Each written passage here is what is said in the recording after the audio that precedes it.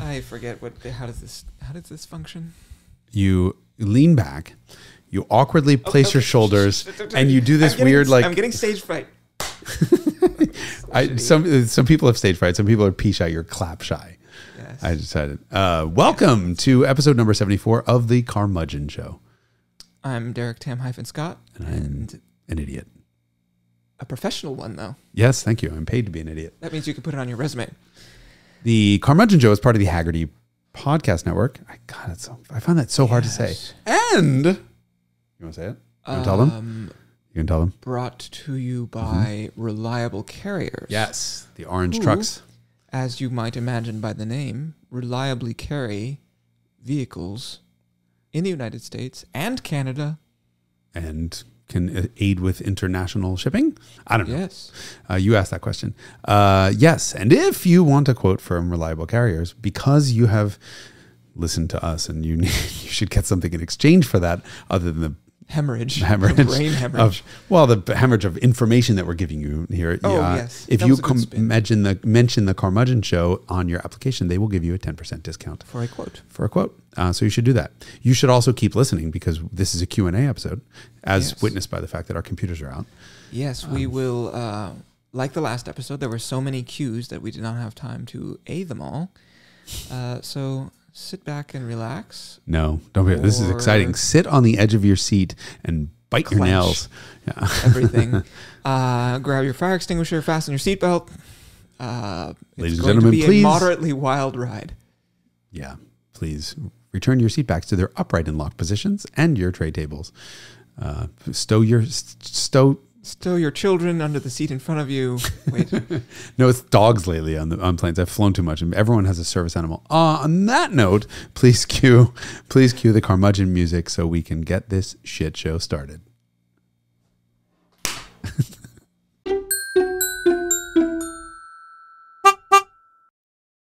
Got it.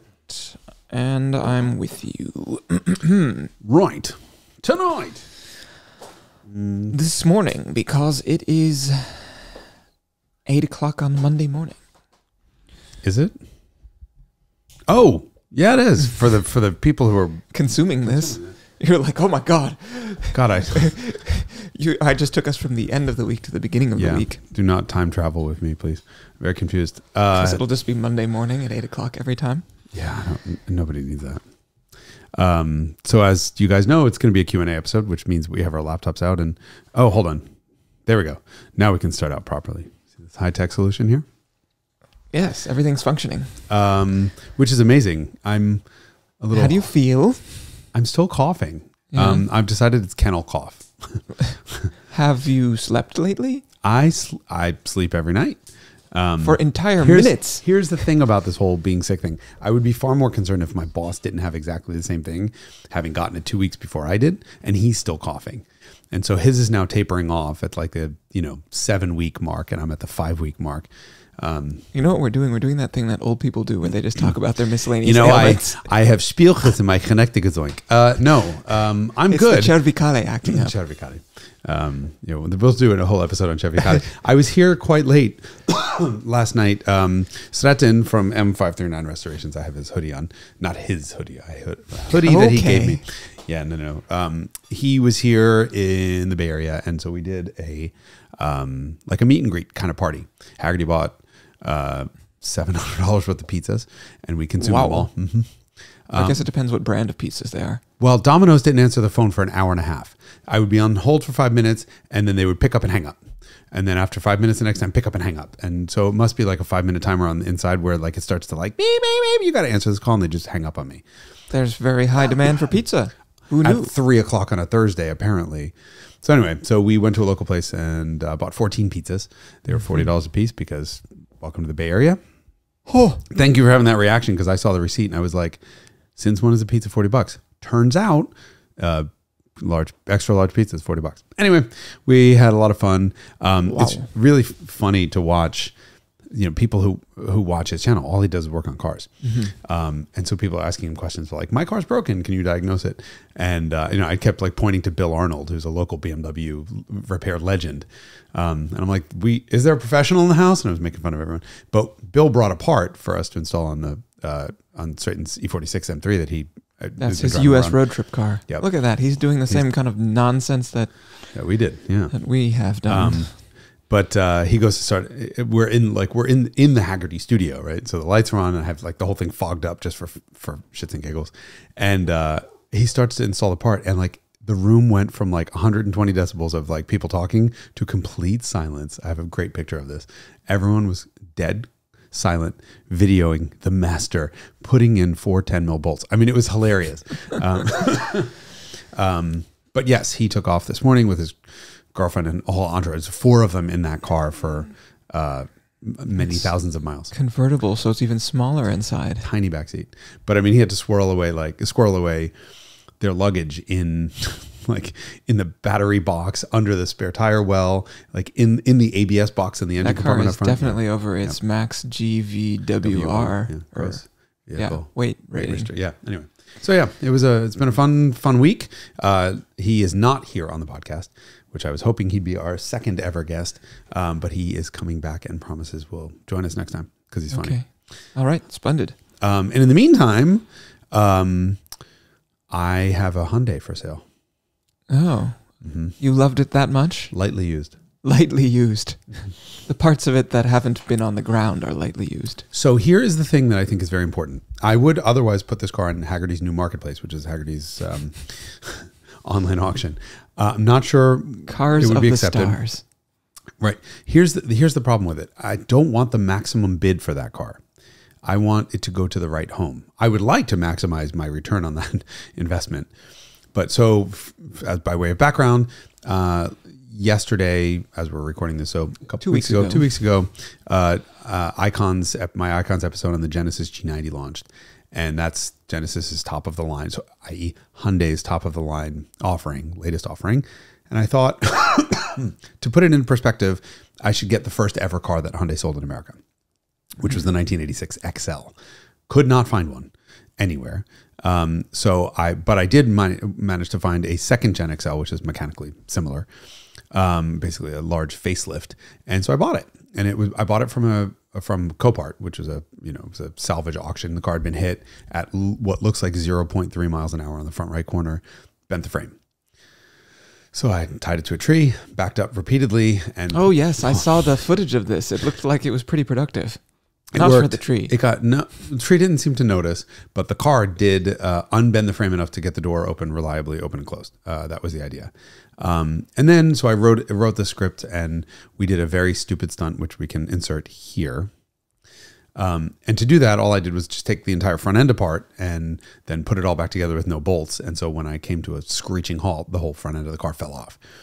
But, and this is very important because I'm sure someone will be very upset at the apparent damage done to this car. I refused to allow any damage to happen to any part that hadn't already been damaged in the car's original accident. Because this is a 102,000 mile absolute time capsule of a Hyundai Excel. And there's one person, or maybe no people, in the world who are looking for a second gen Hyundai Excel as a parts car or something to restore, and I just refused to break anything. So all the parts that I loosened were damaged in the accident, except for the door glass. Well, the door was damaged, but the glass shattered on the third or fourth take that we did of that screech to a stop. Is that the one that made it in the outtakes?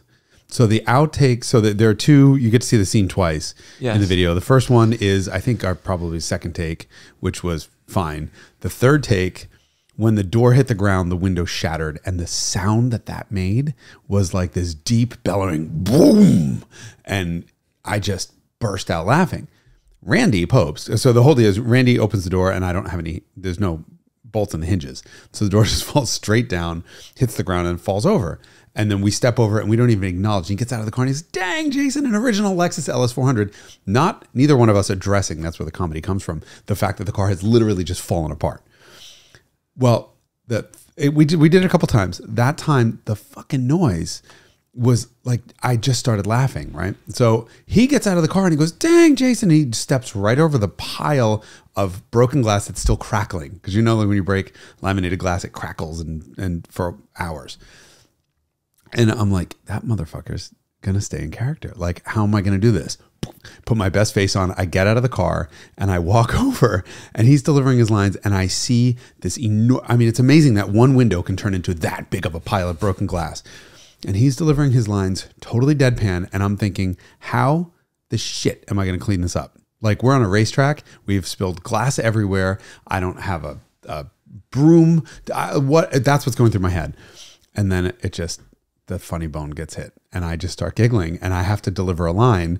And if Randy's staying in character, I'm just going to deliver all of my lines. But I was so hysterical that all I sound like is like Minnie Mouse. And the more Randy stayed in character, the funnier I thought it was. And then finally he was like, and it didn't move. And he does this line where he just points at the thing and a wind gust comes in and blows all the champagne glasses off the... Well, that was the end of that. That was the absolute end of that. Meanwhile, I'm looking and I'm doing this, if you're watching the video, like at the pile of glass. I'm like, how the fuck are we going to clean this up? When he's in character, the wine glasses fall over the place. It was so fun. Anyway, so I want the Hyundai to go to a good All home. that to say that the next owner of this car will experience something with tremendous provenance. Incredible provenance. It will be the most famous Hyundai Excel second gen ever in the world. It's a nice car. AC blows. First of all, this was somebody's baby. You have to reveal the real excitement deflating characteristic of that car. That's an automatic. Yeah, I know. It's an automatic. But it has LED headlight inserts, right? Somebody put LED headlights in it. There's a Viper alarm. The alarm that you see in the video is the actual alarm going off. It works. The air conditioning blows ice cold. The thing starts and runs perfectly. It drives absolutely perfect. This was someone's baby. And I hate that some like shopping cart hit it in a parking lot and totaled it. And as a owner of shit boxes for many years, it's really upsetting when something has no monetary value but huge value to you. It's really upsetting to watch other people destroy it. Oh, it's total. Go away. I want this to go. I'm really hoping this car goes to like someone who has been looking for a rust-free door for 20 years or wants a genuinely perfect interior. I mean, closest. Well, we're doing our best to find that person at this very moment. So DM me on Instagram. In the first words, just, Hyundai Excel or something. So I see it because I get a lot of requests. I really want this car. It will go to the highest bidder, but the bid is both monetary and the story. Tell me what you're doing with it. Because if somebody wants to preserve it or they need it as a part car, it's yours. You outrank anyone who comes in with a higher bid. Yeah, but why else would anyone bid higher for? What would they intend to do with it? Race car. I mean, someone will turn it into a Lemons car. You can rally it on back roads. There's a million things you can do to further destroy it, but it's too nice. Yes. And everyone thought I was crazy until like, people here last night walked in, were looking at this car and like, this is unbelievable. This car is really, really nice. I'm like, I know, I can't destroy it. And it smokes a little bit on, when it's cold. Who doesn't? Don't you smoke when you're hot? Isn't that a line from like Austin Powers? Austin Powers. Do you smoke after sex? I don't know, baby. I never looked. Anyway, it's so many good lines. I need to watch that movie again. It's been 20 years. We all should watch it again. I watched it after... I remember being just absolutely uproarious when I first watched it, and I watched it again recently, and I was not as uproarious as I had remembered. I think it's one of those movies that it's really jokes, fun to quote. Yeah, all of the jokes have made it into regular... Right, and so that this is like the same issue that happens with cars, where they predict the future, and then it becomes mainstream. And then you don't notice them anymore. You don't notice, that doesn't have the same impact. Yeah. The one that really... We brought it back to cars somehow. But the one that really holds up is Ace Ventura: Pet Detective, the first one. I watched that recently. You have? I have not. I was like, vomit was coming up. I was laughing. I couldn't stop laughing. And so that's another alrighty then became, yes, part of our vernacular. But Jim Carrey's physical comedy, the opening scene, he's got a UPS package that's, that says, fragile all over it, and he's drop kicking it, flipping it around and doing flips with it. His physical comedy is so funny, and I forgot about all of that. Anyway, enough of that. Let's talk about cars. Since this is the Carmudgeon Show, we should go back to singing, and we should have like our opening song be professionally recorded with that. Let's talk about cars, baby. Let's talk about you and me. Let's talk about all the cars. We thank you all for the questions, by the way, because holy shit, y'all got a lot of fucking questions. And they are numerous and fairly high quality. Yeah. So we're doing a second one. We hadn't planned on doing two Q&A episodes, but we got enough probably for 3 or 4 episodes, but we whittled them down to the ones that made the most sense. If we apologize if you asked a question that we didn't have an answer, that we're not answering, it's because we either don't understand what the hell you're talking about because you were too fucked up when you wrote it. Yes, that's definitely a possibility. Or it's a someone else question. Asked it. Yeah. Okay. So. Right. So Eric Lee is asking about electric sports cars. In essence, how do we make How do we make an electric car fun? Yeah, I mean, I think the question here is how do you make it so light that it remains fun? Because it's pretty obvious that light cars are more fun, and I think you can't. Not with the current stand of technology. Remembering that always changes. Mm-hmm. 25 years from now, we may have supercapacitors a battery revolution that could be incredibly light. Then maybe because if you had something that had the sort of hilarity of an ND chassis. Mm-hmm. Then you could be like, oh yeah, this is pretty fun for having. I mean, like electric race cars are kind of a thing. They don't have much. Tesla Roadster, it was a lot of fun, and it was 2,800 pounds if I remember correctly. It's been years 3,000. That was heavy for a Lotus Elise. Yes, but still objectively lighter than, for example, a new Porsche GT3. Yeah, exactly. So yeah, it could happen, but you really have to concentrate on weight. And I still think it would be an inferior experience because you wouldn't have like a truly wonderful internal combustion engine really steals the show and makes the experience. Yeah. I mean, I said a line actually in that Genesis episode, which is that an unbelievable engine or some sort of similar, what is that word in my head? I smell toast. Oh, what? God. Someone call the synonym. That is it. Some sort of synonym to a great engine can turn a car from being great into a legend. And we use the LFA as an example. That car on its own would be great, but that great car plus that engine, yeah, and it can render a car that's great forgettable. Anyway, next question from Michael, and I'm based in Australia. He's based in Australia. Hi, Jason and Derek. One thing you both discussed briefly and mutually agree is the Ferrari F355s are terrible. I would love for this topic to be elaborated more. What makes them terrible, and are there real positives? You, as the outspoken 355 hater, can start. So let's start with the positives. I think it is perhaps one of the most beautiful cars ever made. Certainly the most beautiful mid-engined Ferrari. Yeah. That was, with the possible exception of their mega halo cars like the F40 or 288. So I think they're wonderful to look at. The character of the engine is fine. I enjoy it. It's naturally aspirated and high revving, and you got to rev the piss out of it to get anything, and there's some drama there. I'm not a fan of flat plane V8 noises, and so the noise for me is unremarkable and not that enjoyable. I know everybody else disagrees. I'm genetically deficient. No, but I think the reason people disagree is because they haven't been in one. In the car, so outside, that is some of the best noises to ever come out of any internal combustion engine. Okay. Inside, Prius 4-cylinder. It's not a pleasant note, and it's certainly not an exciting engine note. It's yeah, and you're at 8,000 RPM. Outside, they're total night and day. But in stock form, they're pretty quiet even from outside. Way too quiet. Yeah, and so, the engine is not great. The gear change and transaxle is functional and fine, but not wonderful. The steering, I don't care for at all. There's a sensation in that car of some cars, like German cars, they feel like a single piece. So you have removed everything that is not car, and to me, a 355 feels like a collection of parts attached to each other, like barely, somewhat. Yeah, nominally attached to each other, all sort of traveling down the road in the same general direction and speed.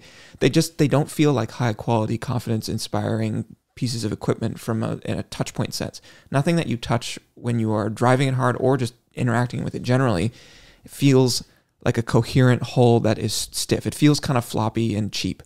And that's before you get to the interior plastics and the way that the leather all shrivels up and the stickies and the switchgear. It all feels kind of cheap and chintzy and kind of garbagey. And then you get to the point of what does it look like when you own one? And there's these service records where you're like, this person spent $40,000 on this car, and then we took it for this is an actual true story that happened to me. Someone has spent $40,000 over the course of 10 years maintaining this 355. We take it in for an inspection. They're like, yeah, it needs $11,000 of work, even though it has to be the best maintained one around. And it still has $11,000 of stuff that it needs. Trying to get them to smog properly, check engine lights. It's just this continuous stream of bullshit for, I'm getting heated. Love this. Are you smoking yet? Hey. Yes. And we're back. Because I'm getting heated. It's a continuous stream of bullshit for an experience that's not even that good. And so they're wonderful to look at. If you like the noise, they're wonderful to listen to. And then like that's kind of the end of the list. Aesthetic for in, like driving wise and like tactile interaction wise. I think and then there's all these people who delude themselves into thinking they're wonderful because it's beautiful. Because it's a Ferrari and because it's beautiful and because maybe they don't have enough experience with other cars or because it is so emotionally engaging to them that they're willing to delude themselves into believing that they like the experience. Wow. That's a scathing review from Derek. You asked. Sorry, Michael. You get what you asked for. They're not terrible. There's nothing terrible about the car, right? So he said you mutually agree that the F355 is terrible. I definitely would not go that far. I will say is not a great Ferrari. It's not a great sports car, and it's not a light your hair on fire experience the way the looks promise it to be and the way it sounds from the outside. Yeah, fine. It's not. Yeah, it has very high expectations and it doesn't live up to them. It is a perfectly functional device, but that's not what a Ferrari should be. You know, and here's the problem. Maybe NSX has something to do with this, right? Because an NSX was a perfectly functional device and it was the exact opposite of what a supercar should be. So maybe NSX pushed Ferrari in the wrong direction. I don't know. I at least get value out of driving an NSX fast because it doesn't feel like it's going to fly apart. Like 355s when I try to drive one swiftly, it always feels like stuff's going to fly off. Yeah, I've driven a couple hundred miles in one, but it was mostly normal driving and it was fine, but I never pushed one. It was okay, fair enough. They're not terrible. There are definitely positives, but not worth the hype. No. I think there have been some questions about hype, and that's a car to me that is hyped. Okay. Reasonably. You get this one because you get to pronounce his name. Piron Savius? Piron? Is that French? It's a French name. Yeah. What's your opinion on Subaru Impreza GC8? Never driven one. He loves how light it feels for a all-wheel drive car. Yeah, they feel light because they have overboosted steering. They are fairly light because they're kind of chintzy. They're economy cars, basically. They're fine. They're fine. Like most Subarus, craptastic interior, but a nice, happy. It's a happy car. They like they're willing and yes, and there's some value to be gotten out of asking too much of them. Right. So, Landon Serco. What car will M539 Restorations be driving when it gets to the Bay Area? That was an E46 M3 convertible. That was not a question I was supposed to ask. If Jason had a child, would he get them the car he got his nephew, an Infiniti G35 Coupe? Let me make this clear. My nephew's dream car was an Infiniti G35 Coupe. He was able to get most of the way there to buying one, and by that I mean 2/3 of the way to buying one, but didn't have enough saved up to actually buy it and maintain it and pay taxes on it. So I helped him. I helped him with the rest of the purchase because I wanted him to have the car that he loved, and that's really important. If I had a child, I would find out what the child loved and allow that child to go after his or her passions, and that's the most important thing. Yes. I would never push my passions onto someone else. I would give exactly the same answer. If child is interested in cars, then figure out a way to get there, within reason. I mean, even not within reason, honestly. I mean, look, there was a 300 horsepower rear wheel drive car with sketchy limit handling, rear active steering that wasn't tuned well. I'm not a fan of that G35, but he is. And that was what's important. He was not really into cars when he was a kid, and this sort of burgeoning car guy happened, and it all revolved around VQ chassis, VQ engine Nissans, but mostly G35 Coupe. And I thought, all right, it's a little bit too much power for an 18-year-old. It's a little bit too sketchy at the limit for an 18-year-old, but this is his passion and this is what he wants. And by the way, when I rewind the clock to when I was 18, I wanted an E30 more than anything else. And my mom said, that's too much car for you and you can't have it. And what if it breaks and what if it's this and whatever, blah, blah, blah. And I wound up leasing a Corolla because it was reliable. That I had to lemon law. And I have a great relationship with my mother and we are friends and I adore her, but she fucked up by not deferring to me as an 18-year-old who knew far more about cars than she did. She knew more about life. And that was what she was thinking is what happens when this car breaks? You're not going to be able to afford to fix it. She was wrong. I got my fucking E30. I wound up getting a wagon, so I won. But the point was, it was a bad move on her part to dissuade me from the thing that I loved, and I would never want to do that. This is an interesting parenting technique generally. I think my mom especially, because she grew up in a very draconian household, and so she wasn't allowed to do a lot of things that she wanted to do, and she rebelled very sort of acutely as a result. And so as a child, she was like, yeah, unlimited candy and soda. And then it just reached a point where we were like, I don't give a shit, you know? Yeah. This sort of like making something forbidden causes you to end up like Jason about E30s, right? Which is immensely rabid. Right. And well, I had already been that way. Yeah. And that was the thing, is she made it worse. It was even more forbidden fruit. Yes. And there's something that draws you about them. Yeah, and then makes you fly to Germany and try to import an 11-year-old car when it's, Yeah. Anyway, next. I love that story, which you can never tell. Yep. Funny enough, this Landon person asked for a front-wheel drive episode, which went live already. Yes. So that's but had not gone live when posing the question. Genius question, because who will make the most desirable affordable sports SUV? This is an interesting question, because there are no sports SUVs. They're all kind of terrible, and they're mostly benign to drive, except for the car that Landon found on his own, Mazda CX-50. Unbelievable. I mean, So is that the answer to the question? It's the Who will question make is, it? It sounds like someone is already doing it, and you answered your own question. right? The question is, what do you want as a sports SUV? A Cayenne is amazing, right? It will do amazing things. Will it light your hair on fire in normal driving? No, but it's incredibly precise and sporty, whatever. But CX-50 is more fun. And so he also wants more screen time from that beautiful hunk, Derek. Okay. Is he turning red? I'm too dark to turn red, fortunately. Moving on. What are we asking about? Currently driving a Mazda 2. What is the best daily driver do everything dad car for $20,000 to replace my beloved super mini Mazda 2? So those space requirements of a Mazda 2 actually are not that great. So it sounds like a pretty petite car could work. I mean, wouldn't you just kick them upstairs to like a Mazda 3?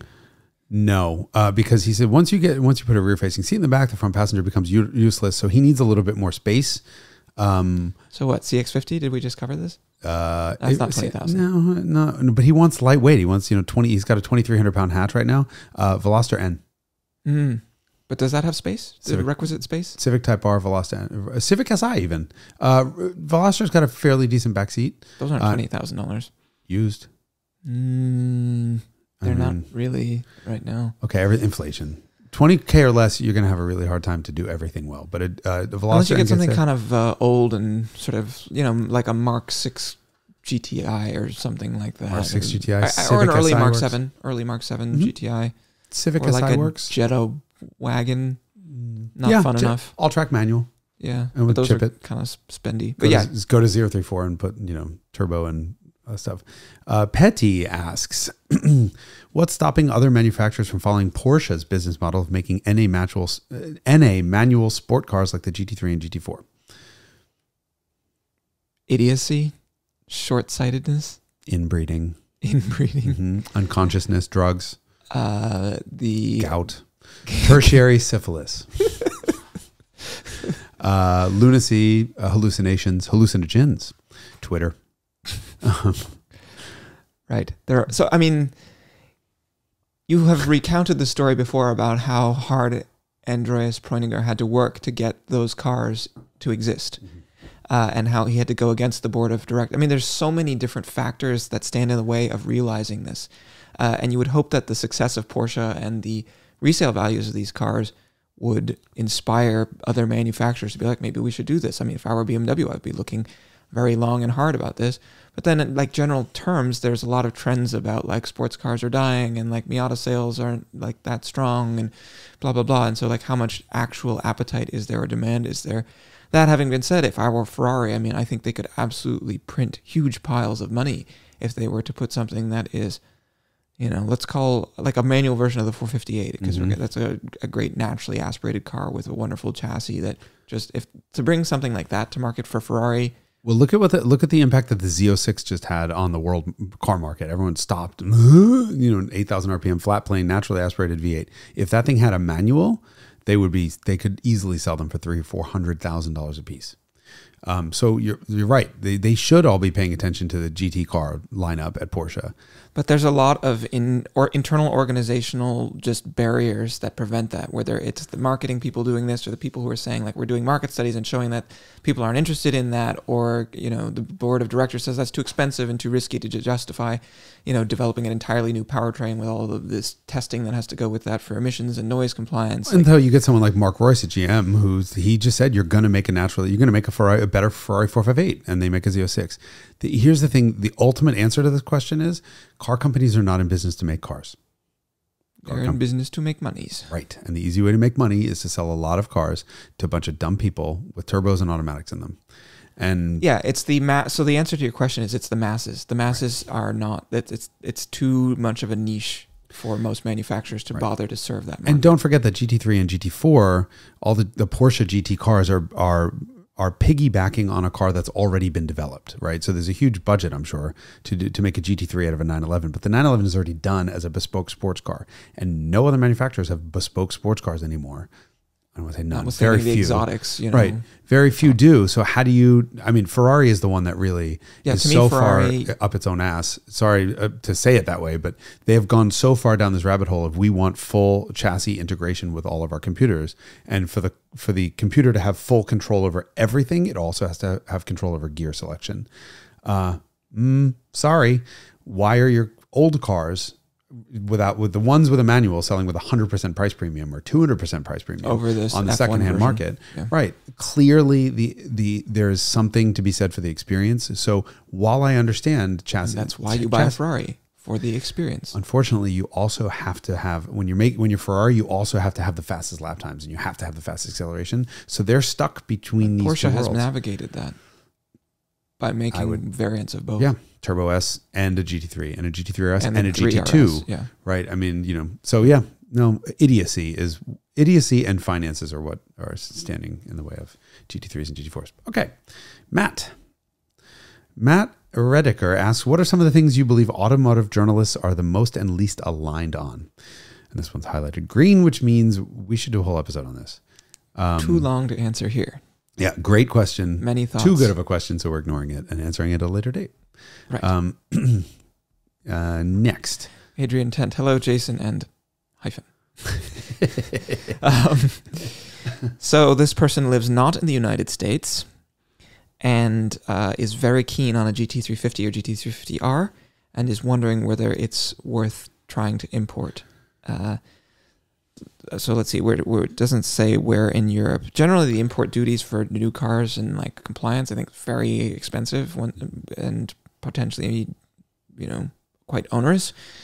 But the question that he is asking is, why might I not be happy with the decision to import one? What are some of the flaws? Okay. It's physically huge. It's a big, bulky car, and that works in Texas. Yeah, but if you're doing a lot of B roads on kart tracks in England, which they're famous for, you might be hurtling families off into the They're low to the pastures. ground. They scrape, the front end scrapes a lot on stuff. You just have to be careful of its visual and actual size and mass. And also remember that a Mustang is effectively a $26,000 four-cylinder rental car. So you can put an unbelievable powertrain and suspension on it, but the interior is still going to be crap. So it's less crap, but still crap. It's less crap. It's fine at the car's base price. But when you start factoring in import duty and shipping and all the rest of the stuff, it's a big investment in a car that's not going to have an interior that lives up to that price. Yeah, I mean, interior is quite a bit less nice than a Golf. Yeah. However, the flaws are that GT350 Vuno motor explodes. They do have, they have some issues with vibration tearing themselves apart.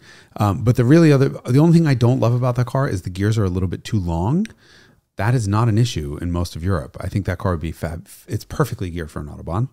I think it's 58 mile an hour first gear, it's quite long gears.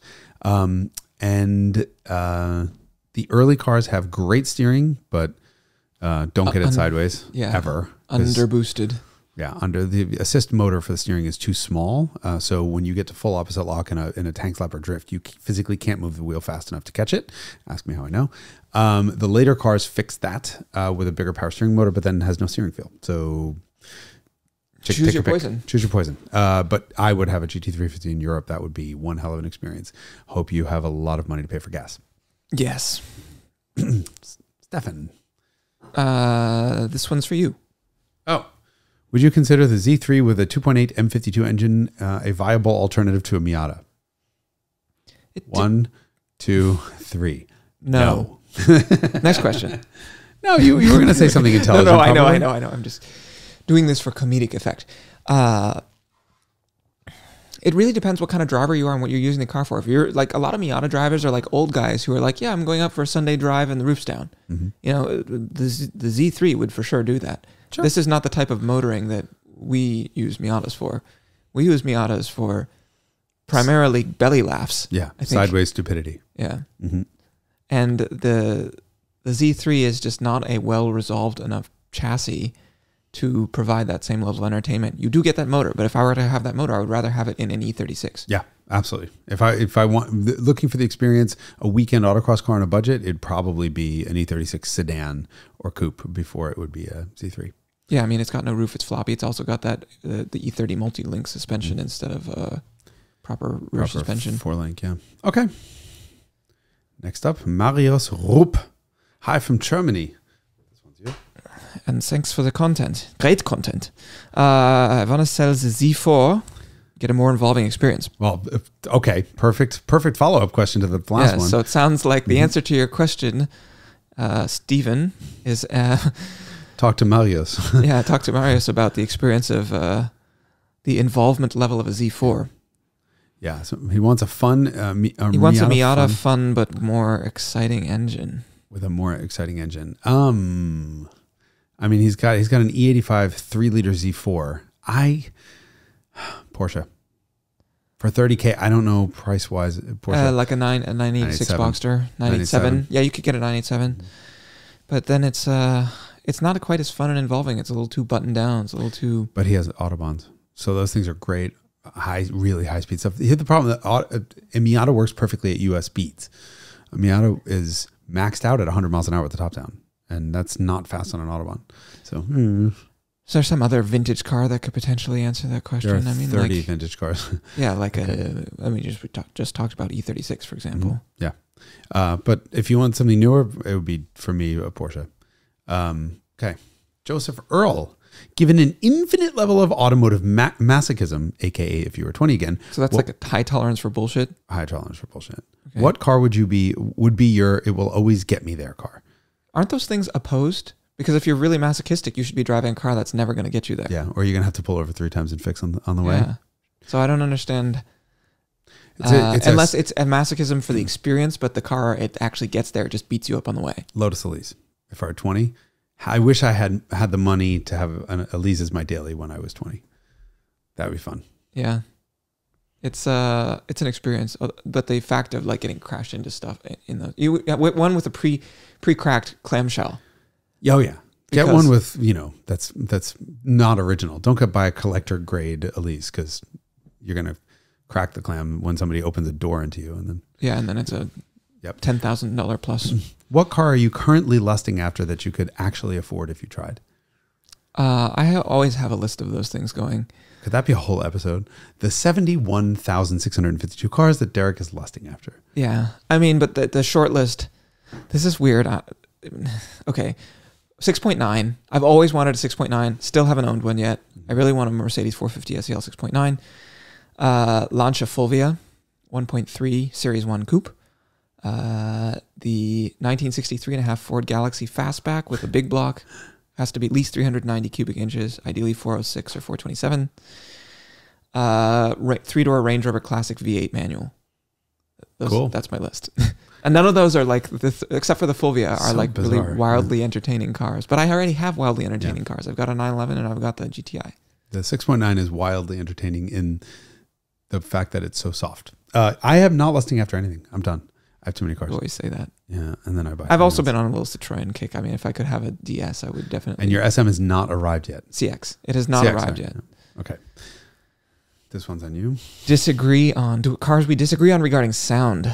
Yeah, flat plane V8s. Interesting. So it seems like I lean towards engine notes that are pretty and musical, while Hyphen seems to prefer ones that are gruff and angry. But that having been said, I really like inline sixes. I think my favorite car noises come out of inline sixes. Except for S54. Yes. I just spent a couple days with an Yeah. S54. No, I mean, the US cars, S54s sound like garbage. But with the right intake and apparently different exhaust manifolds, they sound decent. I think we're fully aligned. I mean, that 24-valve V6 Buso that we drove, the 164, I mean, we were both mouth agape, couldn't fucking believe. I think the only one we really disagree with is flat plane V8s. Yeah. And I understand why you don't like flat plane V8s, because they don't make music except out the exhaust if you have equal length runners and blah, blah, blah, blah, blah. But I think it always sounds like a four-cylinder to me. Yeah. But I think we agree that the 308 GT4s, flat plane V8, because you get mechanical noises and Weber induction noise. I mean, I think if I had to choose my favorite part of car noises, it's probably induction noise. Yeah, mine too. Induction and mechanical. Exhaust is the sort of after effect. Oh, I like it. I like exhaust after induction than mechanical noises. Depends what the nature of the mechanical noise. Yeah. But yeah. Yeah, but I think we agree on most of it. I also don't love a 355's exhaust engine note. But we are more aligned than disaligned. Yeah. Okay. Jason, would you ever make your spreadsheet public? Wants to read all your notes about miscellaneous automobiles. No, and it's not for any reason other than there's just a lot of inside baseball. It's references to stuff that just as a reminder that just wouldn't make sense.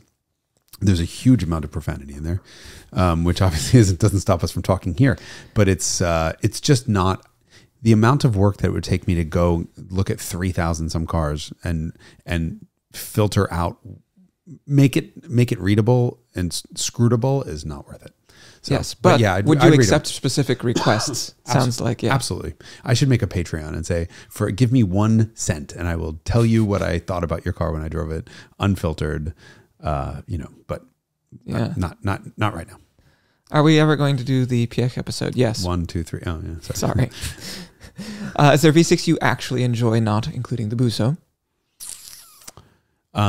Yes, Toyota's V6 I think is lovely. The one in the Evora GT, even in some of the Toyota stuff, it's a short stroke, big bore, high revving. It's a nice V6. Mm-hmm. I was very impressed by it when I drove one in Evora. Yeah, they're quite good. I mean, V6s are not necessarily terrible, but they're compromised. You always say they are, though. I'm trying to think. There's other. I have yet to try Ferrari V6. I've never driven a Dino. Like in the Stratos. That was a really the clips I've heard of that thing from your iPhone and things I've seen on YouTube, whatever. That thing sounds unbelievable. I can't wait to drive a Dino V6. There's got to be another one somewhere, maybe, probably not. Okay, VR6 is a straight 6. Okay, all right. Has 1 head.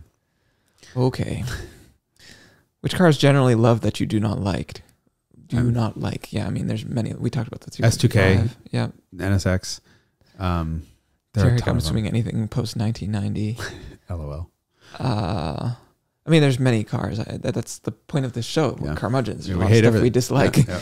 But here's the other one. Here's the flip around. What cars generally hated do you love? That's a whole episode, I think. Sure. I think. But he said, Jason, I'm assuming you're 308 GT4, and they're not generally hated. They were... Yeah. They were hated because of the way they looked, without question. Yes. But every review I read on that car back in the day, they were stunned by the driving experience. And I think the way it looked colored it. So, yeah. Okay. I mean, yeah, there's so many. I think we should probably do a deeper dive on this. All right. I'll turn it green. And then we can do an episode. We can mark this to, like the PX-isode, do an episode that we're never going to talk. Okay. This one's aimed at you. Jason won't shut the fuck up about all the cars he has. Wow. Would you tell us what is in your current garage? I sold the GT3. So I have the Miura, the 964, the GTI. I have the Ducati Panigale V4S. What else? I have the CX. We've talked about the CX quite a bit. But you don't actually have. I do not have physical possession of yet. I have an R129 SL500, Miata track car, half a Miata track car, NA with a 1.8. That's it. I don't think I have anything else. I'm trying 2.316. Oh yeah, I have to have a 2.316. That's in Switzerland. Okay. Next up, Nick D, a longtime listener, first time emailer. What car manufacturer automotive conglomerate most embodies the essence of Game of Thrones, i.e. decades of internal ruthless backstabbing, power plays, and or crushing competitors and rivals with maybe a dash of incest? I bet they all do. Oh, for sure. However, I mean, like the story of like British Leyland and the British motor industry generally in that era. I don't know anything about that, but I will tell you this has got to be a whole episode because of the Piech, Porsche, Pichesrieder family that is all incestuously owned and operated the entire German auto industry for years. So, yeah. With possible exception of Mercedes. Yeah, but Piech did the 5-cylinder for Mercedes on... But he never like worked He there. never worked there. It was like an independent project. Yeah. And then not much with BMW either, right? Pichesrieder. And the Quandt family has, which is the family that owns BMW, has some ties with somebody else, if I remember The correctly. Nazis? Sorry. Next question. What production car origin story would you like to see being given? Being given the Ford versus Ferrari treatment. Yep. Made into a feature film, multi-episode miniseries.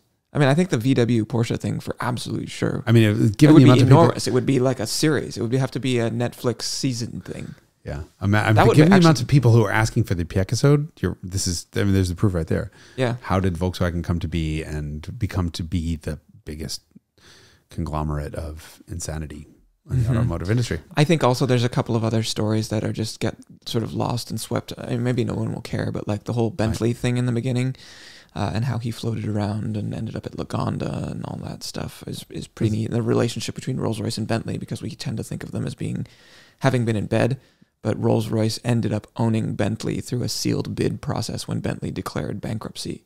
And so like that's the ultimate insult, is to be like a guy who's got your own car company and then you can't manage it and go to business and out of business. And the person who ends up buying it does it clandestinely through a sealed bid is your biggest competitor. Is that as scandalous as how Volkswagen wound up owning Bentley and BMW wound up owning Rolls-Royce when they were purchased together and as a pair? I don't even remember. They both came from, Vickers Group was the thing that where they were co-owned, and then in 1998 they both went to BMW, and then Audi ended up buying Bentley off of. Yeah, but BMW didn't get what it thought it was buying. This was the undoing of Pichesrieder, wasn't it? Oh, that he bought news to Bentley me. Rolls-Royce, but didn't get he got the name, but that was it, and couldn't do anything with the name of Bentley. Yeah. Huh. Mm-hmm. So they bought it and didn't get what they thought, and Volkswagen wound up with Bentley. I did not. That's a great episode. You want to talk about backstabbing Game of Thrones shit, but that's part of the VW Group thing. Okay. This one's you, right? Short-geared, driver-focused experience cars. Comment on the classic Mini. Hilarious, wildly entertaining. Strongly recommend. That's really interesting. The only classic Mini I've spent any time with was the one with the Honda K-Swap. No, not even a K-Swap, a B18 C5. So Integra Type R motor, punched out to 2.1 liters with insane cams in it. And I think it put 230 horsepower to the wheels, or 240 to the wheels. What was left of them? Holy shit. Scariest car I've ever driven. So I can't comment on this. But that was hilarious. But imagine that with 100 horsepower. Yeah, that'd be a riot. Terrible driving position. Terrible. Yes. Yeah, I mean, they took packaging to an extreme in that car with some compromises that I don't feel comfortable driving it because it's the bus steering wheel. The pedals are actually behind you, so you have to do like Romanian contortionist leg thing. It's very weird, but fun. Any other cheap classics that deliver an experience that doesn't reflect the price? I mean, I think Fulvias are like this. I mean, those cars to me are undervalued, especially compared to what GTVs are doing. Any old car is going to be an experience, even if it's like a sort of upright sedan car. But if you're talking about like canyon carving, I like Peugeot 205s, so those have gotten expensive. Probably the 306. It's like that. Mark like 1, Mark 2 hatches. GTIs. Yeah, old hot hatches, probably like 70s and 80s hot hatches. Maybe I've never driven a Fiat 128. Maybe that could be. Somebody yesterday was saying, "Oh, I can't believe a Mark II GTI 16 valve just sold for $44K somewhere, whatever." Blah. And I think that's underpriced, given the experience that you can get from early Mark 1 and Mark II Volkswagen GTIs. They should be far more than the pennies that they are now. James Robson. This is actually kind of a repeat of the question we just answered. What would you like to see from future electric sports cars to make them desirable drivers' cars, aside from accelerates fast? There's kind of not much you can do. I mean, yeah, it's like overpowered, light, kind of softly sprung, so there's a lot of body motion. But you're not going to get it. You can't do the things you can do in a lightweight car with heavy. So with the current standard of technology, you're not going to have great talkative steering in a heavy electric car. Tesla Roadster, maybe notwithstanding. First generation. First gen, yeah. Best place to find old cars for sale, Craigslist, no E30s. Yeah, welcome. Facebook Marketplace seems to be more of a thing ever since they started charging $5 to put stuff on Craigslist. There's less good stuff on Craigslist. So, I mean, Facebook Marketplace. Instagram, actually, oftentimes you find someone who has a car you really like, just don't harass them, but indicate you're interested. And I've definitely had cars come my way through that path. And just following the right people. At my C36 I found because somebody I knew bought it, and it was like a one-owner 33,000 mile car in a weird color, and so found it through Instagram. Go to Car Meets. Car Meets, yeah. Cars and if you coffee. see something you like that you love, just talk to the person, chat them up, and be like, here's, You never know. It could be somebody like, who wants to sell it. Just thinking about selling this, or I've got my eye on the next thing, or like it's cool, but it's not for me, or I've done everything I want to do with it. So, yeah, Car Meets. Okay. Reggie Mayfall, dear Jens. This guy's from Pittsburgh, so he knows how to get my attention. I'm writing this email to ask how often you reach the limits of your tires. How often do you? Often. Every time I drive. There's at least squeal. 1 point. Yeah, there will be a max lat corner or a little bit of a burnout every time I drive it. So I mean, I know you like Michelin's, but crappy all season seems to hold up quite well, going 70 in a 30 zone. Okay, I do not recommend doing 70 in a 30 zone. A 30 zone automatically implies that there are pedestrians and things that you could easily kill. So despite the fact that I look like I drive like an idiot, it is usually actually a closed course. Not in a pedestrian environment. I mean, I like grip, but my brakes give up before my tires do, and that tells me that you are probably overusing your brakes. Or hauling ass in a straight line and not going through corners fast enough, right? Just don't brake. Yeah. If you don't brake before you go into a corner, you'll reach the limit of your tires. Well, if he's got crappy all seasons on, he's not going to break into a tree. So let's not hurt him. Yes, but the indication that brakes giving up before tires means that you're probably slowing down too much for corners. Yeah. Yep. Okay. Is this one me? Dan Eisenstadt. Best daily for learning a manual transmission. I would say it's the cheapest manual transmission car you can find because you might use it up. Although the way that I teach people to drive manuals is actually seems to be quite sympathetic. Like I've never had moments when I was teaching someone how to drive a manual where I was like, ooh. I've never smelled clutch from anyone I've ever taught. Yeah. I think that actually the answer to this is anything pre drive-by-wire, and if you can get a clutch cable, you'll be that much better off. But that's tough to find these days. And you don't want something with a really heavy, non-progressive clutch. Honestly, I kind of think that if you can drive something difficult, then you can drive anything. All the modern cars easy, and that's the reason why I don't want drive-by-wire, because there's so many things that are happening in the background that you don't realize. And it's trying to help you out. I was in the car with a friend this past weekend. He was driving the Cabby, and it was on off. And on that car, I go through front motor mounts quickly because I don't know why, but you can actually could it be all of the modifications? It could be the modifications. It could be the clutch dump burnouts and the tremendous amount of grip that I have from R1R tires on it, whatever it is. But you can say. But every time he was on and off the gas, you can actually feel the front mount hitting its limit stops. Boom, boom, boom, boom, boom, boom. And I finally said something, and I'm like, I know you only drive cars, modern cars with by-wire throttles, because that's smoothed out. So when you pull your foot off the throttle, they smooth that out. Yep. And when you mat it back again, it's a ramp up. So if you drive something that's not by wire, you're controlling the actual throttle directly with no computer. I have never noticed that. Or, you go to people that get in modern cars in there, as the clutch is coming up, it blips the throttle itself and goes from 800 to 1200 to and anti-stall is active. No, that's not the right way to do it. Go buy a shit box that with a clutch kit is $110. So if you do burn it out, you're fine. And then learn the mechanics of how a transmission works and how a clutch works. Because once you understand what's happening, it's the easiest thing in the world. But you're not going to, you'll never know what's happening if the computer is doing it all in the background for you. Mm-hmm.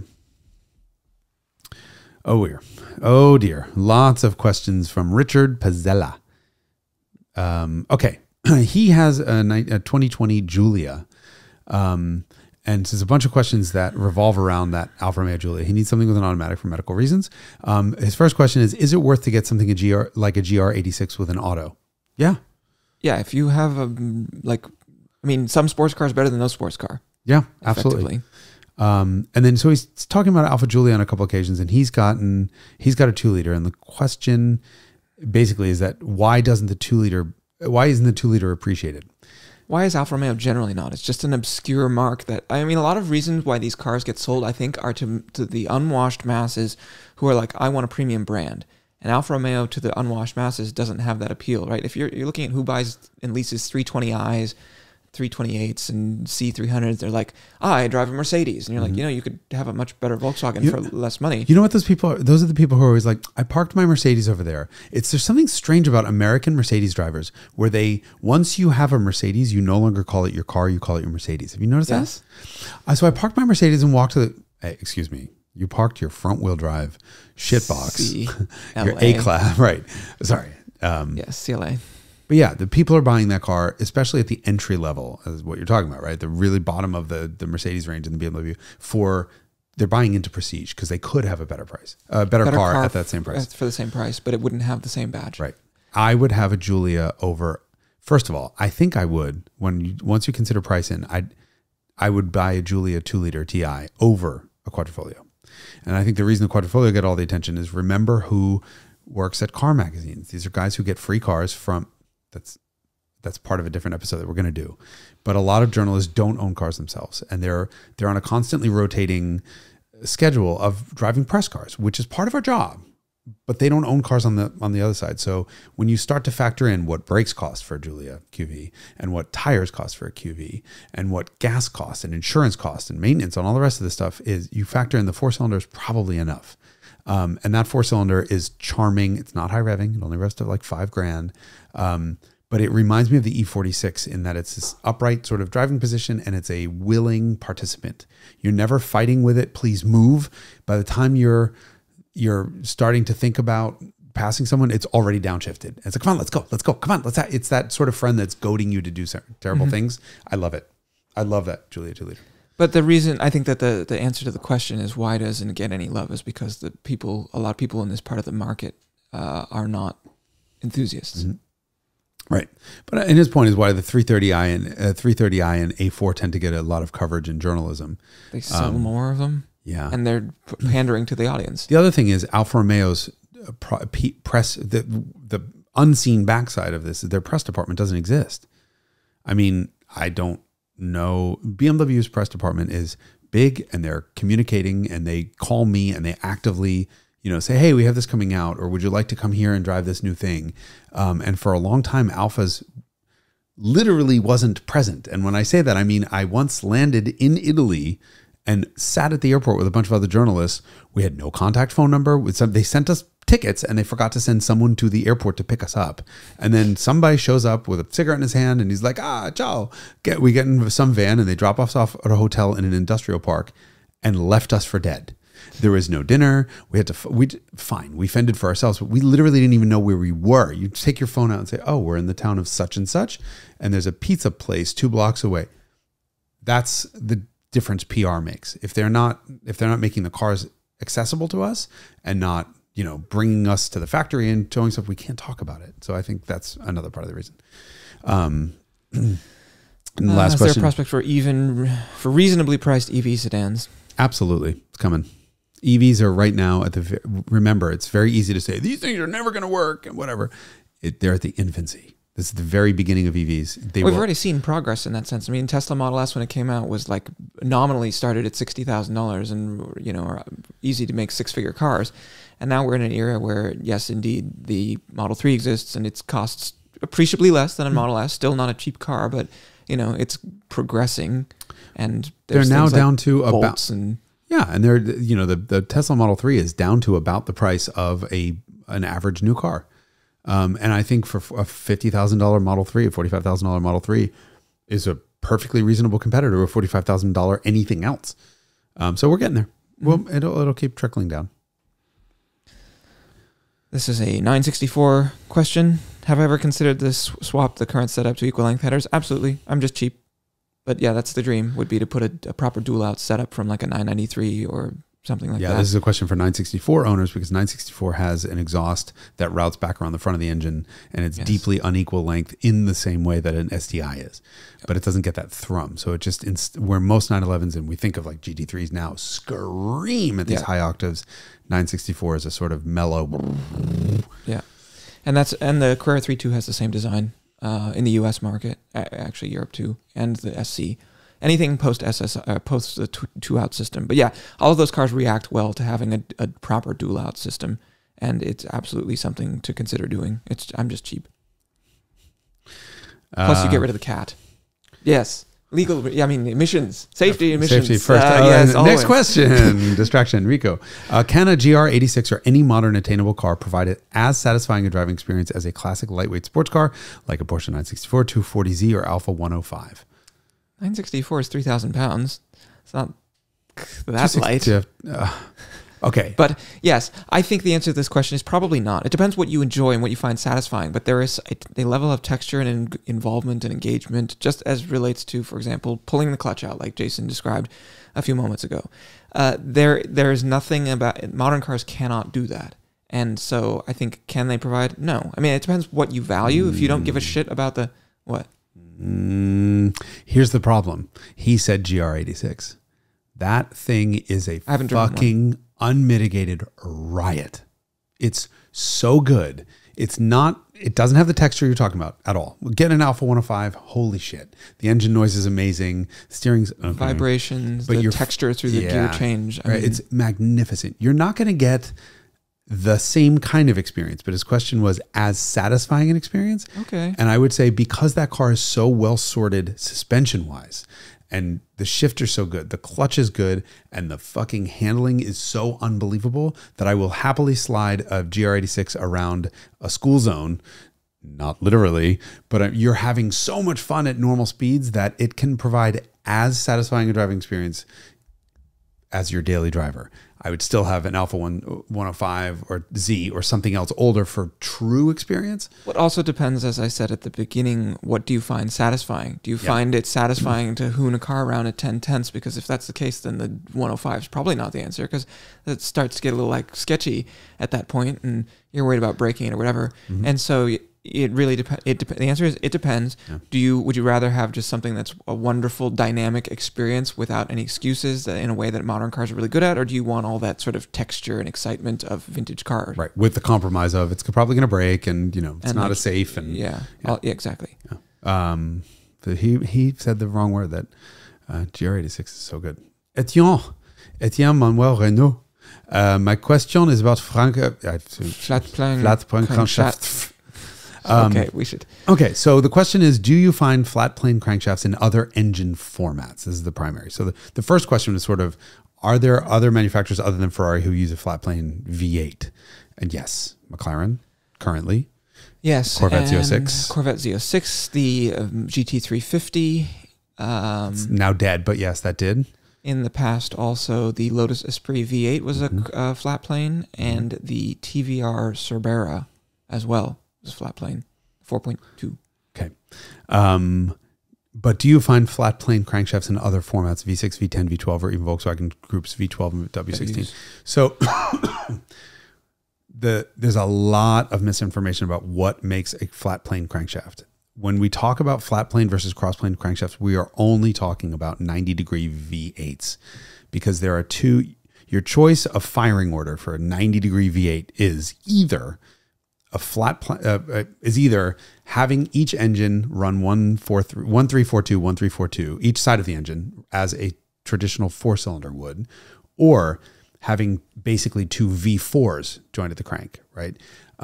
The cross-plane crankshaft, and this is only cross-plane and flat plane only describe how they look, but a cross-plane crankshaft. You need a 90-degree included angle for that. A cross-plane crankshaft has throws, if you're looking down the length of it, at 360. So at top, bottom, left, and right. So it has throws at every 90-degree interval, two at each one. And that results in a firing order of basically two V4s, which are evenly balanced, effectively evenly balanced. If you have a flat plane crankshaft, if you're looking down that same crank, you could get rid of the two on the side and you'd only have throws that are up and down. And so when you put the crank down on the ground, it would just lie down. Then it's visually a flat plane crankshaft. What that results in is each bank of 4 cylinders runs as a 4-cylinder would, and you have the vibration of a 4-cylinder times 2. So it only applies to V8s, right? There's a compromise built in, so it's a ton of vibration. And for that reason, they've typically been limited in displacement size, because the more piston you have and the further it's moving. For flat planes. For flat planes, sorry. Yes. You're just going to have a limit before it blows itself apart, i.e. the Ford Voodoo motor having problems. But yeah, V6s don't have flat plane crankshafts. You'd have a terribly uneven firing order.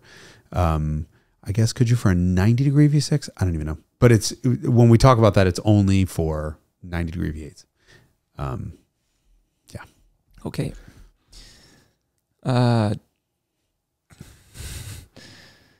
What would be your advice on going sideways with an open diff rear-wheel drive car? What's the trick? Chassis. You have to induce the slide with the chassis, which means you can either trail brake it in, Scandi flick it in, or one way or another get the car sideways off of power, and then you can start to apply power. And even with an open diff, once you're sliding the back of the car with an open diff, you can usually get both wheels on fire and keep a drift going.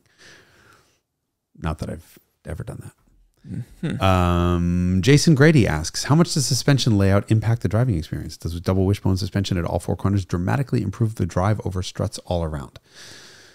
I think that the specifics of the layout are less important than the overall design and tuning of the setup.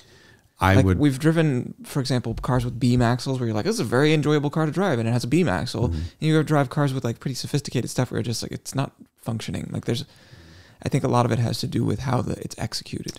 I think you're totally right. I think there are people who have said to me, I can't handle a strut up front. I can, strut turn in is terrible. I can't feel the difference. I mean, on some cars, you can definitely feel bad tuning, but it can almost always be tuned out. You drive a 911 GT3 and tell me you have a problem with the way that car turns in. I don't. You're talking about the 991. Well, and no, a previous.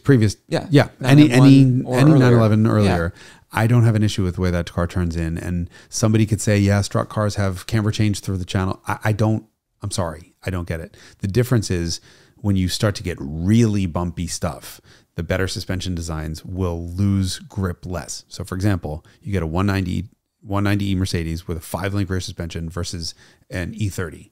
The bumps will really upset this E30's semi-trailing arm rear suspension, but the Mercedes just doesn't give a shit.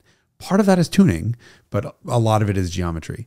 We're at a point now where you can compensate so much for geometry that I dare you to drive a Jetta base and a Jetta GLI back to back, where one has a torsion beam and the other one has, even better, drive a Mazda 3 with a torsion beam. This is an assy, fun car that handles really well, and it loses grip at the rear more easily, which makes it more assy. So you can tell that difference, but I'm sorry, I don't think the layperson can, and I think you have to drive them back to back. And tuning depends trumps, more on how it was tuned. Yeah, tuning trumps design. Yeah.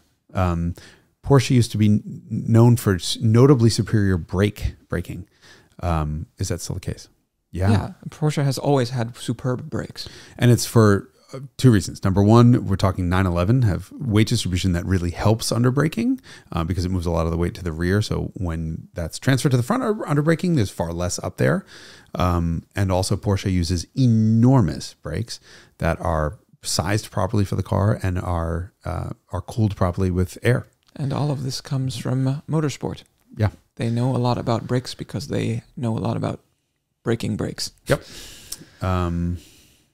This is an interesting question. The green one, yes, which you see is an indication that we quite enjoyed it. Manufacturers' native territory affects the way they instill character in their vehicles. Absolutely, 100%. Yeah. You could actually, I think, probably write a book about this, honestly. Yeah, each car being a reflection of where it came from. Yes. It is a what we would call in school, it was a physical embodiment of culture of that place. Yeah. Basically. That's a great, we'll do a whole episode on that. I think that's a great, thank you, Jason R. Grady. Anonymous.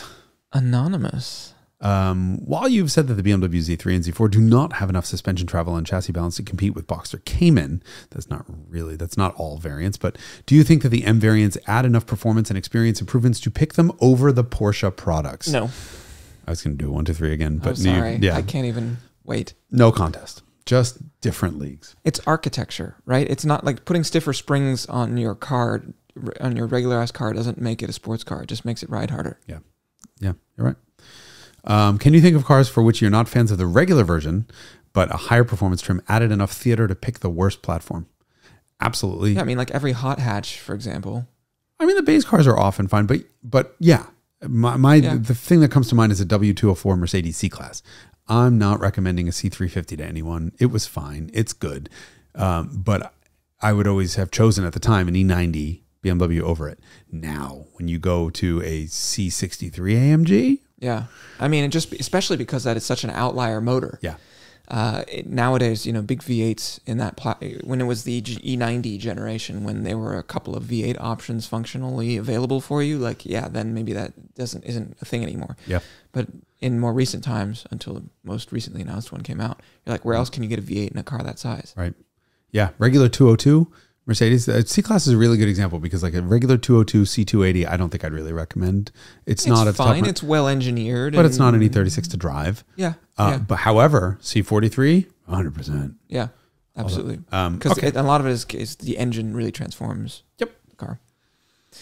Can a car have so much grip? It is dangerous. Yes, we have talked about, for example, someone who put too much grippy tires on their 2.3 Cosworth and rolled it on the track. Yeah. Or your cabriolet at times when you're driving around on 1.5 wheels, two wheels at a time. You can have, is the correct level of grip whatever allows you to just barely break traction at the limit? Well, by definition, those are the same thing. Yeah, exactly. Breaking traction at the limit is running out of grip. The correct level of grip is usually somewhere around what the factory programmed in. And when you know you've exceeded what you should be doing is when you're not yet at the handling limit of the car, but the outside of suspension is firmly in the bump stops, having leaned all the way over, and every little bump comes across like you're getting hit with a baseball bat. Yes, and then the car starts skipping across the surface because there's no suspension travel anymore. Right. So yes, that's a dangerous state to be in. 100%. Right. Matt Emery says, my question is, what would you have in your garage as the perfect special GT car? He listed it. Aston V12 S Vantage 7-speed manual is still the one for you. Still the one. Nothing comes closer. No, don't you want to like sort of almost call that a sports car? No, it's too good of it's a GT car with a sports car body and a sports car set of gears. I mean, it's fucking. God, so you want the GT? That's the most sports car-y.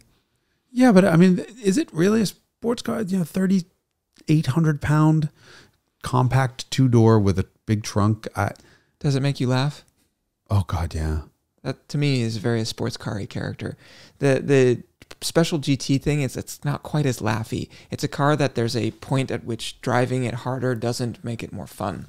I think that's one of the key characteristics that differentiates a sports car from a GT. There's a point. I think you could say that about the Aston.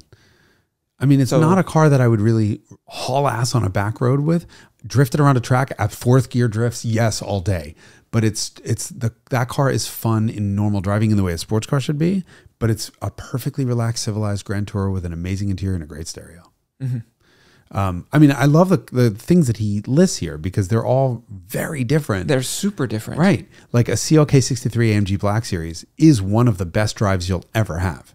And that thing is magnificent, ruined by the transmission. So I would not have it because it was a 5-speed automatic without it wouldn't blip the throttle on a downshift. Mm-hmm. And so it will throw the car sideways occasionally because you've requested a downshift. It denied it, but kept it in its memory. And as you slow down, then it slam shifts the downshift, locks them up, and no. R129 SL73. I mean, I've never driven one. I'm sure it's wonderful. But it really depends where you lie on the spectrum of car enthusiasts. That is. Glad you clarified that. This episode's sponsored by Autism Awareness Week. Paolo was allergic to that. He started sneezing when he heard Spectrum. But these are such different cars. I mean, do you want a vintage, just like lots of 330 GTC? 330 GTC to me is just all I think about is Weber induction noise and like the valve train sounding really expensive. Just hearing that car idle, the valve train sounds expensive. You don't get that experience in modern cars. What are the things that you seek? What this requires is a shrink. You need a shrink to be like, what do you care about? What's important to you? What are the values of a car experience that most excite you? And then you can answer that question, because each of these cars has really strong highlights that are very different from the strong highlights of the cars elsewhere in the list. Right. So his list starts with, in this order, a Ferrari 330 GTC, which is a magnificent 1950, late 50s, early 60s cruiser. 66. Geneva that 66 late? is when that car came out. Sorry. I've driven one. It's unbelievably soft and cushy and manageable, and the motor's sweet and everything's great. 512 Reasonable TR. torque. 512 Testarossa. So Testarossa, but 512 TR, the later one. Size of a house in width. It's like a 7 Series with a magnificent engine. That's a nice Grand Tourer. Mm-hmm. But yep. Yeah, that's great. Also F12. It's one of my favorite two-pedal Ferraris, if not my favorite two-pedal Ferrari. But it's a two-pedal. So is the Black Series. Yeah. And then we have SL73 R129, Aston V12 Vantage, 993 Carrera 2S. That would be my last pick. Would be a 993 C2S. I agree with that as well. To me, a 911 should not be doing GT duty. To me, a 911 should be like an RS product, and you're really sports carring it. He has a 997.2 GT3 RS, so he's got the... That is the ultimate liquid-cooled 911, as far as I'm concerned, is the 997 GT3 RS. And so you shouldn't use a 911 as a GT. You've already got the right 911 answer. Yeah, so that's why I would get rid of anything. I would get rid of a Black Series and whatever. I would just go straight for the V12 Vantage. If it were me. I mean, that's just, that car does everything. I mean, unfortunately, 330 GTCs are not $250,000. They're like $600,000. Yeah. Anyway. And I'd want a GTS. Anyway, drop top. Okay, those are not $600,000. Those are like $2 million. I know, but this is not me. This is not my money we're spending. 512 TRs aren't $250K. Are they? Yeah, they are. Really? Yeah. Barely. Jesus. Yeah. Okay, next up. $10,000 to spend. What car or SUV would you buy as an investment? My God. That would be worth twice as much in just a few short years. No, don't. You just buy a car because you like it.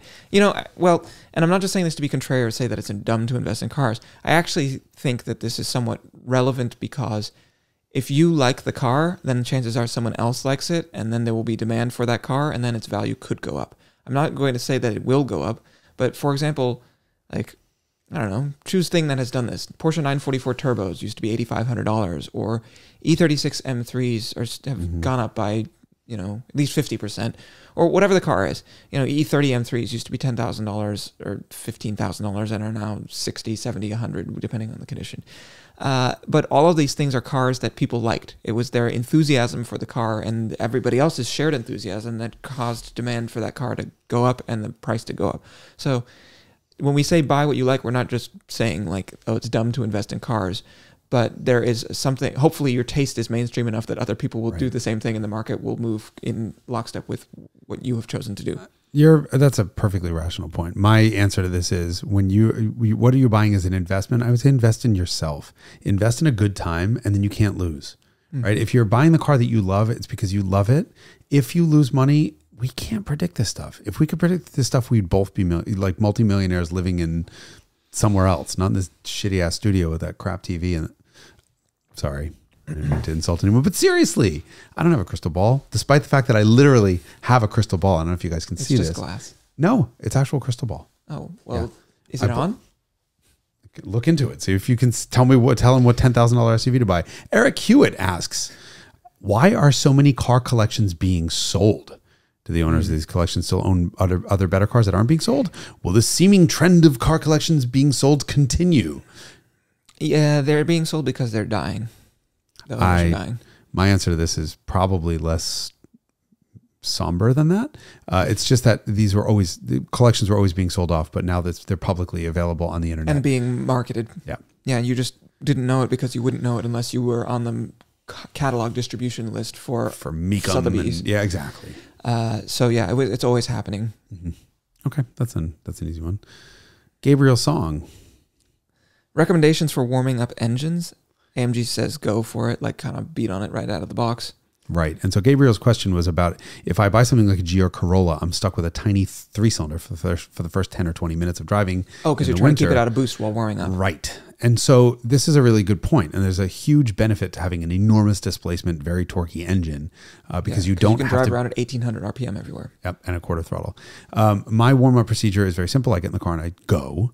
no more than 3,000-ish RPM, no more than a third throttle at the absolute most until the oil temp reaches 80 degrees Celsius. But that was my warm-up procedure until I started to talk to a bunch of engineers. Porsche's official internal thing is once the gauge hits 40 C, go for it. GM, I asked their engineers, they're like, as soon as the needle budges, go for it. Oil. But then I'm like, what on your personal cars? And they're like, oh, in the winter, I just fucking floor it. I don't care. Well, that's because they have company cars. Well, that's part of it, but also because modern cars are so much better at managing thermal expansion and contraction. Think about these hybrids that go from literally turned off when you're in, like, you know, when they're cold, and then they're in EV mode until you mat it. And now all of a sudden it's turned off dead stone cold to red line max output instantly. Mm-hmm. They're fine. They're fine. Prius, you don't see Prius smoking from this. So I've adjusted my warm-up procedure, and it's now... It really depends on the car. It's gradual now because there is actually no oiling benefit once the oil is warm. This is an interesting thing. Oil still lubricates. There's no lubricity benefit. You're talking about expansions. And flow. Right. And you do have a zinc issue. So the reason on older cars with flat tappet camshafts and valve train, I have to say that with a Michigan accent, you do have a lubrication benefit once it reaches a certain temperature when you have a scraping effect. You want a sheer layer of zinc coating both. And that doesn't happen until a certain temperature. But the engineers that I spoke to, none of them could tell me what oil temperature approximately that would happen where the scraping effect would actually raise the local temperature above the point to deposit the zinc to do the whole thing. They're like, yeah, just once you're at 40 Celsius, just kind of start ramping it up. Don't worry too much about it.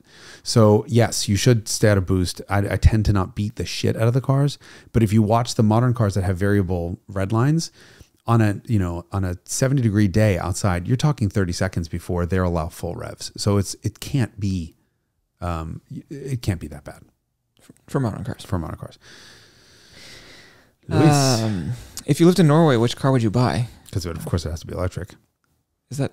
Yeah, almost everything is electric in Norway. Wow. And he says right there, it would have to be electric, of course, and ready for the snow.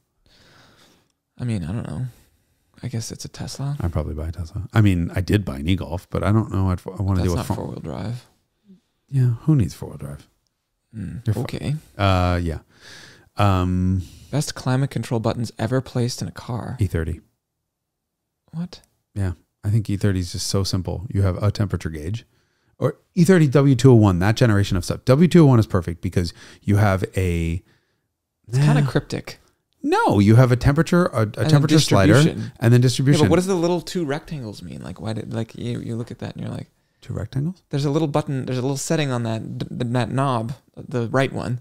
Oh, well, yeah, it's the center gauges. So you can choose. Exactly. So this is an indication this is not the right. Okay, that's why E30 wins. That's why E30 wins, because it has a picture of a passenger with up, down, or both. And they have sliders. It's got 3 sliders. But what if you want something like sexy, right? Like something really remarkable. This is not remarkable. You're talking about like best from a usability standpoint as opposed to like, look at the temperature indicators in this, their iconic design.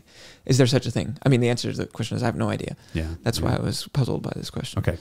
But Luis did ask something that we achieved a possible episode, which is, what brands will disappear in the near future. It's interesting because there's a history. History is littered with brands that have disappeared, and it's interesting to see how that process has occurred and who is at stake. This is like one of those shows where who's getting voted off the island this week or whatever. Mm-hmm. But it's easy to see. There's lots of indications of when that stuff's coming. Jaguar. Definitely. We'll do that. We'll answer that in an episode. Henrik Benedikt Weber. Jason, have you ever lived in Cologne, or what is the reason that you have German number plates with Cologne on my E30 and 201? I worked in Cologne for a while, and it just happened that both my E30 and 201 were registered in Cologne before I moved them to the US, and therefore I kept their front plate on it for that reason. Why do you guys seem to prefer the BMW E9X series over the F3X series? Have you driven? I've driven several. E90 he owns an F32. E90 is the least desirable. Well, okay, I don't think the E90s, certainly pre-LCI E90s, were not pretty, but they drove like they were incredible. They drive everything that a BMW should, and the F30 drives everything that a BMW shouldn't. Yeah. I mean, the steering alone. But this is interesting because this person has owned both and does not have the same conclusion. Has not reached well, right off the bat, he's saying the ZF 8-speed automatic transmission is way better than the 6-speed in the E90 something. Well, you're using the wrong transmission. That's right. Yeah. So here's the thing. So from driving experience, there's just absolutely no contest. Not even close. E90 crucifies F30. From an interior material standpoint, E90 wasn't great, but F30 is. Yeah, but F30 is like there's like gaps in the dashboard that you could drive that rubbery bus through. That rubbery material on the dash. Here's the thing about the F30. The front end was so weak. The structure of the front end was so weak on the F30 that M, which is a division owned within BMW, refused to make an M3 out of it. What does that tell you about the rest of the car? I mean, maybe that's not applicable. That's not transferable to the rest of the car. But BMW had to go back and re-engineer the entire front structure of the car because M flat out said we can't make an M3 out of this pile of shit. There's your answer. That car was cost cut, and then cost cut some more to the point where nothing is better than it was. It may be a better driving luxury car, but a 3 Series is not a luxury car. A 3 Series is supposed to be an ultimate driving machine. They said it, not me. And there's just no contest between the two. And time will show very clearly which one is the more reliable car over time. So greetings from Cologne. That's why he asked the question about that. Sorry to beat up on your F30 a little bit, but it will go down as the dark ages of BMW. If they survive. That was the previous episode. We're not going to talk about that next. Okay. For someone with a budget under $80,000 for a fun car, non-daily, what do you suggest that's fun to drive and borderline on the edge, scary, yet reliable? This again refers, I think, back to the definition of what do you find to be fun.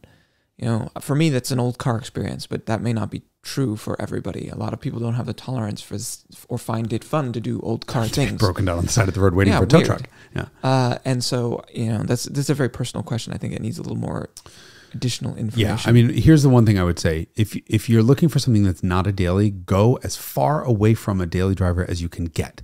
Get something that is genuinely compromised. Max experience. Even if that means it's miserable to get in and out of, if it's, you know, it should be rough and uncomfortable because you don't want to duplicate. You don't want to duplicate daily driver, what your daily driver does, right? This is why I have had such a weird number, like a weird mixture of cars, is because I'm seeking a different experience from each car. Mm-hmm. And that's why I'm always so puzzled by people who own, you know, 8 cars, but they're all the same mark. Mm-hmm. It's like, there's so many different cars out there that you could be experiencing. Why would you choose things that are all sort of slight variations on the other cars that you already own? It was really interesting. So Stretton from M539 was here, as I said, this past week, and he drove a bunch of my cars over the weekend. And he, after 5 seconds in the Beat, I mean, the Honda Beat just blew his mind completely. And he's like, I need to broaden my horizons right off the bat. And it was great. It was great to hear that. But what he realized was that he said, every one of your cars has a completely different experience and they're all charming in a very different way. And it was a really good observation. He drove, you know, E30, both of my E30s. So Beatrice, the shitbox, and then the wagon, and then the Cabby and the Beat, and one other one. I don't remember what it was. It was just, but they're all so different from each other. And that's it. Go find an experience that's vastly different from your daily. Yep. Amen. Wyatt B. Have either of you ever driven the Waterford Hills Road racing track outside of Clarkston, Michigan? Rumor has it Sterling Moss drove there in 1959 and called it one of his favorite courses ever. Okay. So the most interesting thing about Waterford Hills is it's in a neighborhood, and there are school buses sometimes. No, not there, but there are. I'm sure there have been dogs from the neighborhood. So there's a sort of off-camber drop, if I remember correctly. So obviously, yes, I've been there. And there's a little bit of a drop on an off-camber turn onto the back straight, which is tiny. It's a very, very small road course, and the runoff is a house. I mean, it's a fence. There's a fence, and there's a berm and a fence, but it is literally someone's backyard right on the opposite side of that. It's a fun track because it's so small, but if you're looking for a thrill in Michigan, go to the other side of Michigan and go to Grattan Raceway, because Grattan is the stupidest track I've ever been on, and therefore the most fun, because one day we'll do an episode on great tracks. About the best part about Grattan is there's a jump And while you're in the air or nearly airborne in most cars, you're passing pit out. So if the guy who is always there with like 4 cigarettes in his mouth and a beer isn't paying attention and flags you out, there's going to be a car that's going to hit your roof because they're amazing track. But Waterford Hills, yes, fine. Okay. Nick Zhang, if I'm to buy 3 new cars and then never touch a sports car again, what should it be? Oh, they're new cars. Mm-hmm. He's got to buy I didn't 3 realize they were new cars. Right. So this is somebody who's like, I've had an old GR86, an E46 ZHP, a 280Z, and currently have his Quadrifoglio, a new BRZ, and an E46 track car. And he's like, I want to just 5 years from now, I have to buy a minivan. So I want 3 new cars that I have to buy right now, and I'm never going to touch a sports car again. What do I buy? It's a really interesting question. Yeah, it is. Yeah, and I think we're going to have exactly the same answer. I mean, yeah, American V8 and some 911s. I agree that, yeah, everyone should own a 911 at some point and drive it fast. And my honest recommendation is if you want an unadulterated 911 experience, I wouldn't buy a new one. I think a 997 GT3 is kind of the ultimate for pure 911-age in the last decade or two. Sure. 2 decades, I guess. And then, yeah, American V8, that could be like the Shelby GT350. GT350R. Yeah, R. You want the ultimate American V8 experience? That's it. I mean, with it's also C7. a good chassis, Yeah. because otherwise you're getting like a GT500 with a live at rear end and like a supercharger, and like that's. Although the really, current GT500 is unbelievable. Yes, sorry, I meant the last, the live rear end one. Yeah, but that's then a dual clutch. Yeah, no, I mean a Mustang of some sort. Even though Camaro stuff is really good. I mean that's a toss up. Mm-hmm. Yeah, either one of those 2 cars, not a Hellcat, not something like that. No. It has to be the good chassis. Although like a Charger wide body Scat Pack is a fucking like it's the best dumb sports sedan you've ever met. It's so charming. So more charming than an SS. Than a Camaro SS or a Chevy SS. Than the sedan. It doesn't come with a manual, or it would be, because it handles really well. It's just big dumb fun. Where the SS was not dumb fun, it was more precise fun. Slightly more clinical fun. Yeah, but this is not available new. So okay, so those are the 2 things. And then he wants 3 cars. So it's a 911. So we've told him he's going to buy a Shelby GT350, basically, or 500, a 911 of some sort, because it's new. He's got to buy a GT500, even though I think they're all sold. And then 3rd car. It's got to go Italian. Italian. If you're gonna, you have 1 shot left before you buy a minivan, and you have 3 cars to buy. You're gonna have an American V8, a German 911, and you have to have something Italian. What is the most Italian car you can buy? Ferrari right now. Is it? Just go buy something with a Ferrari. If you're never, but a new one. If I told you could never drive another sports car again as long as you live, you have 3 shots left. One of them's gonna be a Ferrari, isn't it? Yeah. Just to say, in terms of modern cars now, they don't really delight me that much. But he says 3 new cars. Yeah, if it has to be new, then I guess it's. Or McLaren. I mean, I would totally. No. Great steering. No, Ferrari. I hate that engine. Yeah. Yeah. No, I mean, so what Ferrari is that? Hey, wait. Lamborghini, Huracan, Evo. Oh, fucking unbelievable. Yeah, okay. Yeah, all right, there you go. Lambo, just go by. But it's German, but yeah, okay.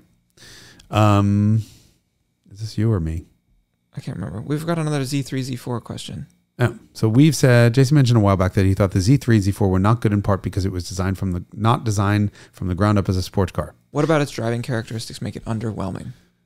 It is 800 pounds too heavy, 500 pounds too heavy. They are, the problem with those cars is they have the proportions and the styling of a sports car. And I want that to light my hair on fire. I want that car to be all experience. And unfortunately, the experience in Z3s and Z4s is not as good as the sedan they're based on. I would rather have the sedan that they're based on. But what about its driving characteristics? This person is asking for specifics. They are not as rigid. They're not as rigid. They are, I don't like the driving position. I don't like sitting on the back axle. That's a personal preference thing. They are heavy. They're understeery. They are not communicative. So chassis balance is not good. Not good communication. They're okay, but they're not. All you have to do if you don't understand why I'm hard on Z3s is get in a period correct Porsche.